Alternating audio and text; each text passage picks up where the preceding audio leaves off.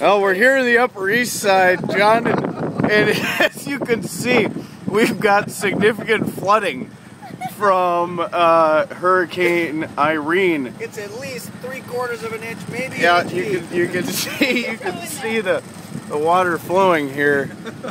Here, you can see it's at least a good centimeter up and over the top of our toes here, John. So we got some wet feet here. You know, she came through here. She came through here at about 9 o'clock this morning, and it's not a pretty scene.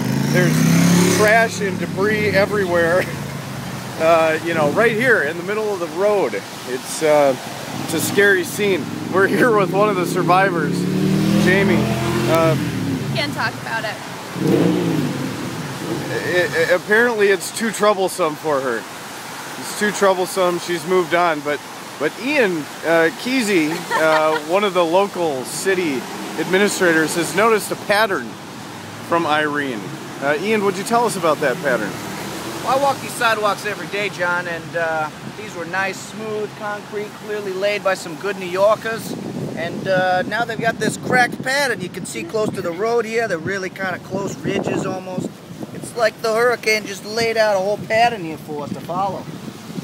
It doesn't appear that hurricane is not without a sense of uniform symmetry, you know? I'd like to say hello to my mother, too. She's on Lower Queens. She's doing well. She's doing well. She's got that raindrop stuff on her windows like everybody else, but she's, you know, she's toughing it out. She's a tough old bag, you know what I'm saying?